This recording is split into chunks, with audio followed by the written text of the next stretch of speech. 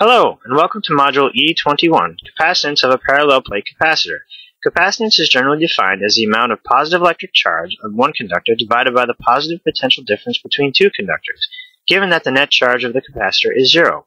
This definition applies not only to parallel plate capacitors, but also to capacitors with arbitrary conductors. Another definition is also possible given that one conductor has exactly zero charge and zero potential. The demonstration discusses opening the module, the menus available, runs several simulations, addresses model accuracy, and displays online help. To begin, run the module in MATLAB and the default geometry is displayed. The plate parameters may be changed using the first and second plate menus. Parameters include the sizes, center positions, and rotations about an axis of the two plates, and the number of triangles used in the simulation. The default number of triangles gives an accuracy of about 1%. Simply change the property, click the Update and Simulate buttons, and the simulation will run. After the simulations are complete, the electric field and the electric potential or equipotential surfaces are displayed. Choose any figure orientation from the View menu to better reserve these results. A separate window may be opened, which facilitates viewing of the geometry from different angles. Areas of interest may be magnified by zooming into the figure. Here the surface charge density is displayed on the surface of the metal conductors.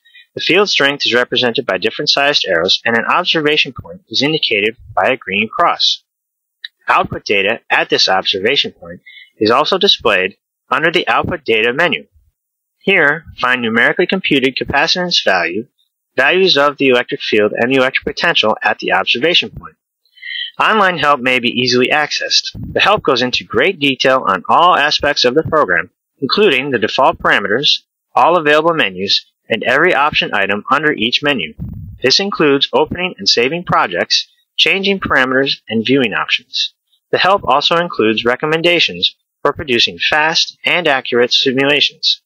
When exiting the program, the current configuration can be saved for later use and easily reloaded. Model accuracy is quite good as compared with some very accurate numerical solutions. As expected, increasing the number of triangles used decreases the relative error. Note that the familiar capacitance formula, C equals epsilon times area divided by distance, is only valid for very small plate separation distances. The module can handle very exotic capacitor configurations like that one shown here. And an extension of the module is an adaptive mesh refinement procedure as displayed in this figure. Highly non-uniform triangular meshes are in fact necessary to accurately compute the capacitance values. For more information on this and other modules, please visit vivaelectromagnetics.com/module library. Thank you.